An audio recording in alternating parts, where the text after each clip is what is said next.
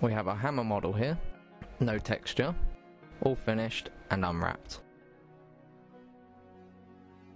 So we're going to select material editor. Let's delete our reference here because we don't need it anymore. Select this to white in the diffuse, so as you can see it's now a white model. So what we're going to do is going to go to the create panel, lights, drop down to standard and then click skylight and just click it in.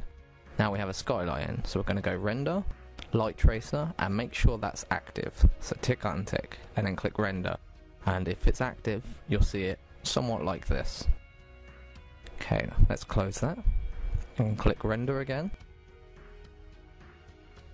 And now we're going to scroll down to render to texture.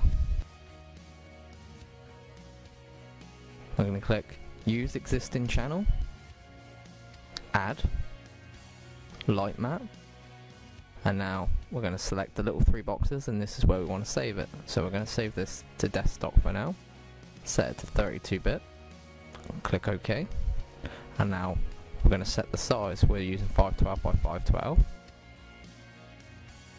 and then what we want to click is bake materials and then select output into source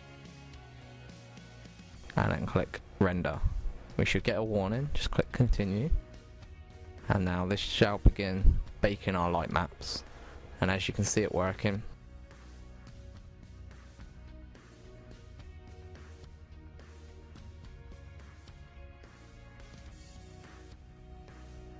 Okay, now that is done.